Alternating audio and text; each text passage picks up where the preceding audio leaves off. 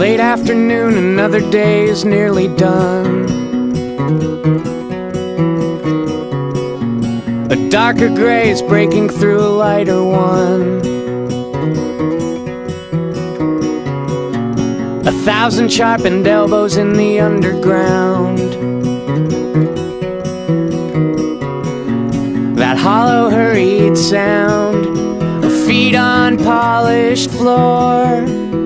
And in the dollar store, the clerk is closing up and counting loonies, trying not to say, I hate Winnipeg. The driver checks the mirror 7 minutes late. The crowded rider's restlessness enunciates. The guess who sucked, the Jets were lousy anyway. The same route every day, and in the turning lane, someone stalled again.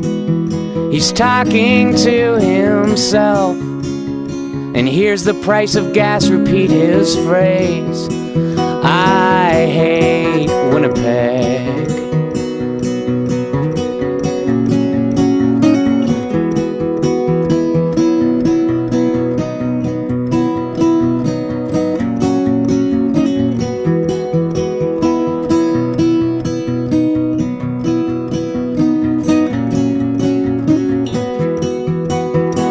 Up above us all, leaning into sky, a golden business boy will watch the north end die and sing I love this town, then let his arcing wrecking ball proclaim,